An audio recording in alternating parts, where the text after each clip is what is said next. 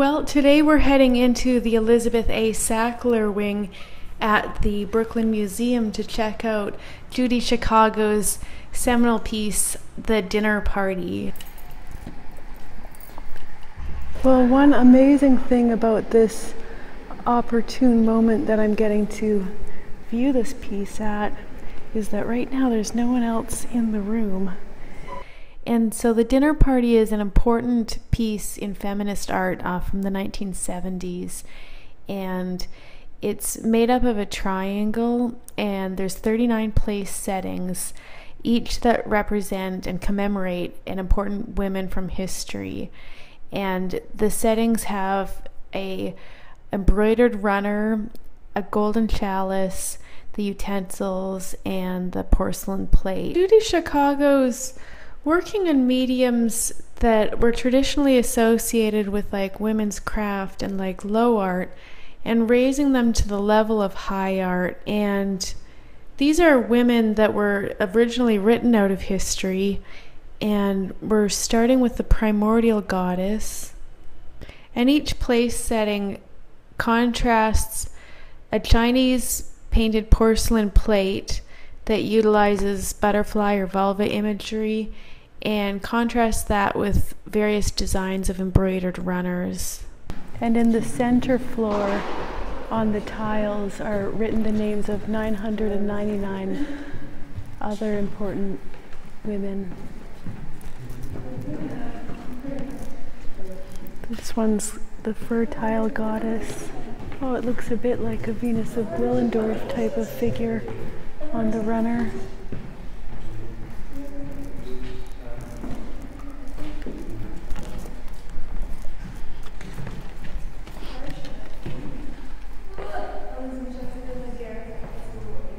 And Judy Chicago worked on this with a lot of other people over a period of 6 years,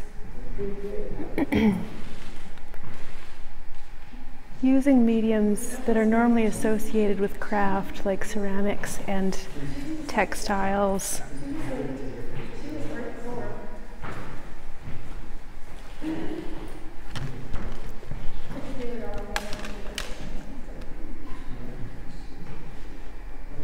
This one is called, this is Cali.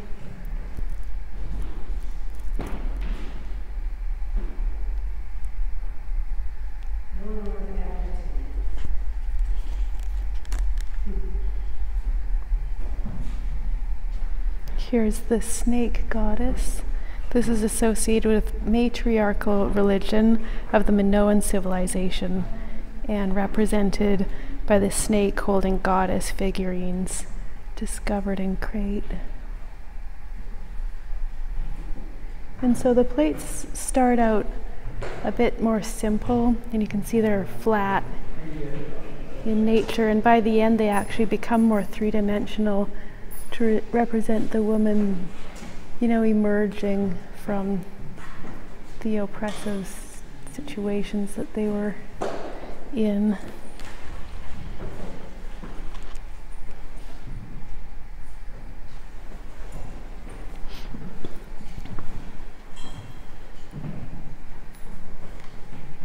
This one is Amazon, embodiment of the society of powerful warrior women described in ancient Greek mythology. And so the consistency of the runner and the utensils and plate and chalice represent the fact that each of these women had the same set of circumstances to deal with,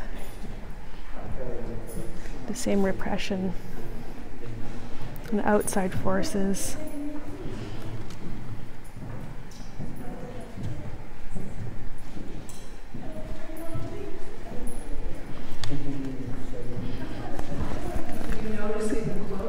This is really beautiful embroidery work.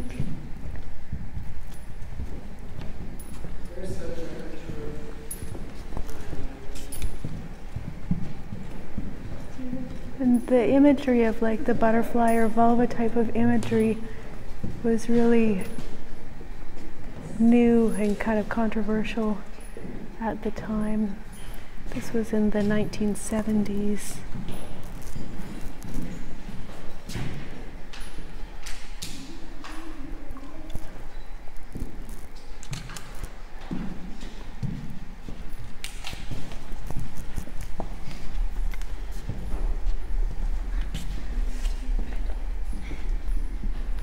Wow, this is an amazing plate.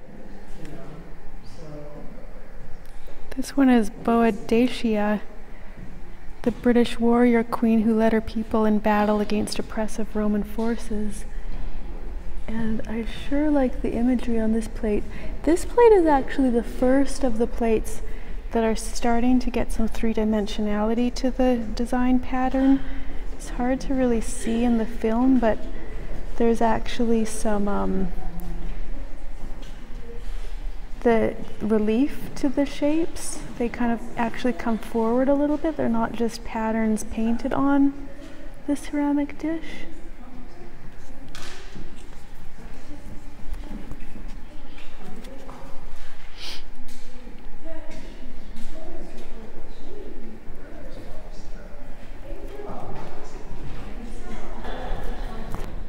So that's coming to the end of Wing 1, and each of these wings actually represents a period in history. So Wing 1 was from prehistory to classical Rome, and now we're coming into Wing 2, which is from the beginning of Christianity to the Reformation. And also this piece relates to the idea of the Last Supper and the idea of representing the women that were cooking dinners for things like the Last Supper.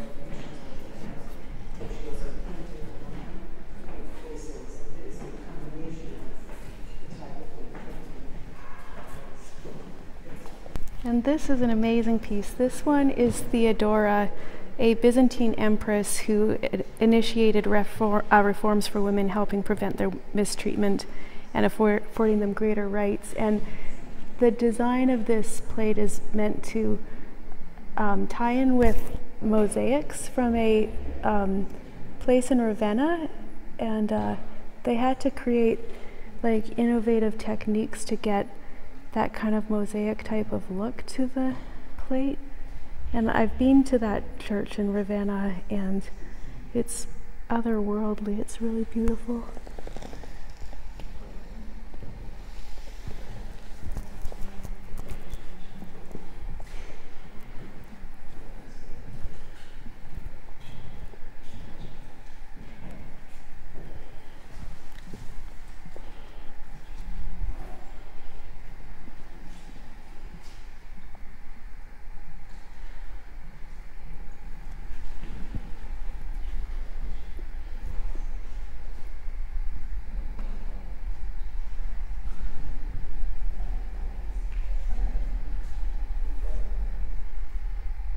And some of the runners sort of tie in, like integrate more with the plates, and some seem more oppressive to create the context and the contrast of the idea of the woman in her society.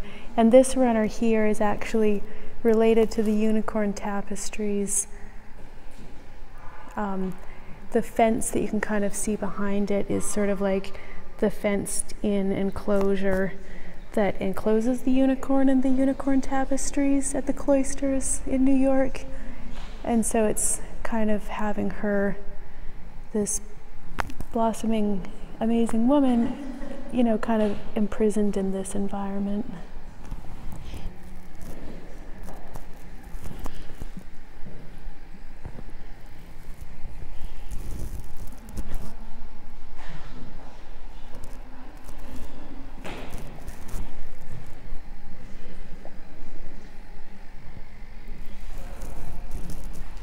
Wow, that's an amazing piece. I love the runner around this and the design. Each piece is so unique, which is actually to represent how all the women are really different and really unique. They're not all just the same stereotype of women.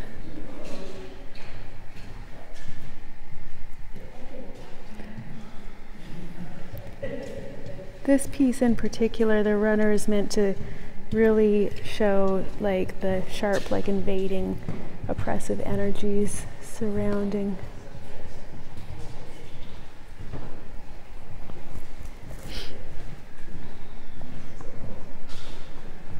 And actually on the underside of each runner is a whole nother design, often really beautiful, which we of course can't see, which is to represent, you know, the inner gifts and beauty that each woman has that isn't always immediately apparent. This is Queen Elizabeth. And her plate has this surrounding element.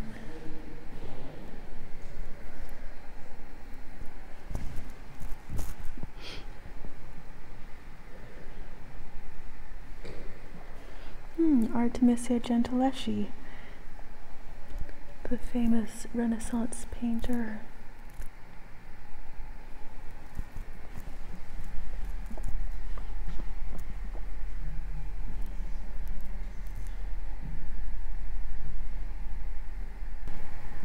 So we're coming up to wing 3 now, and this wing represents from the American Revolution to the Women's Revolution. And the runners are seeming more intricate, and the plates are starting to have more relief, not this one, but coming up.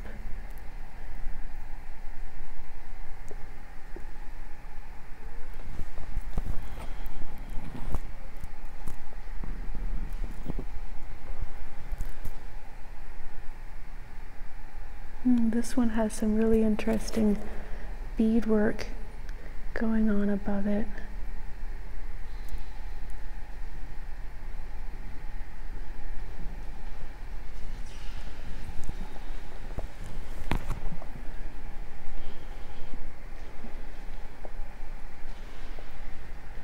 This plate's starting to show a lot of relief, the kind of peeling back of forms.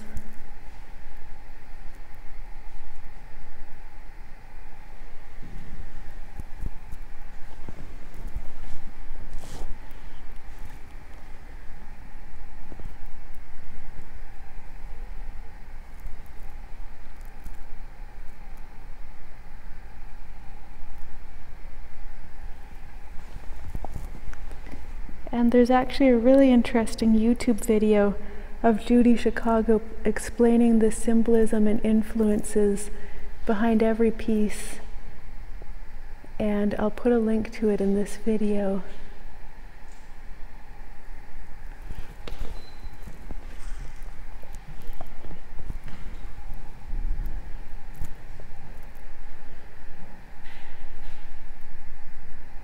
You can see we're getting a lot of three-dimensionality to the form in this plate. The women are really starting to emerge from their circumstances.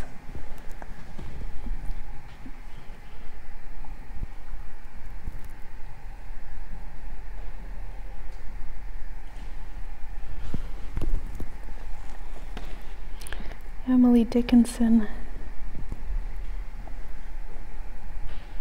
And the frilly, ruffly pinks are interesting in this piece.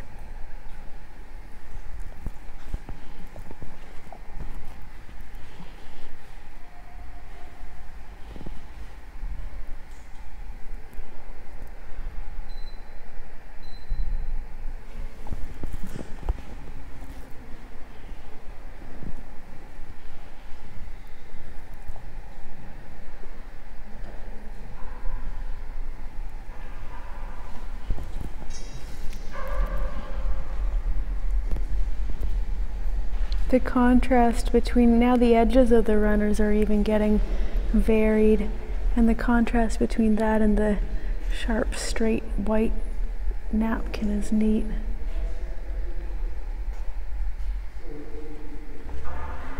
Virginia Woolf.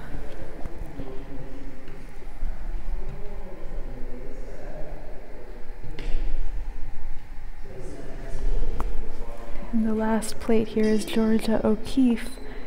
And the imagery on this plate isn't just a Georgia O'Keeffe flower, it's really combined with Judy Chicago's own imagery, influenced and inspired by Georgia's paintings. So this is an amazing and really important piece that we're really lucky to have in permanent installation at the Brooklyn Museum, where it showed in 1980 and has returned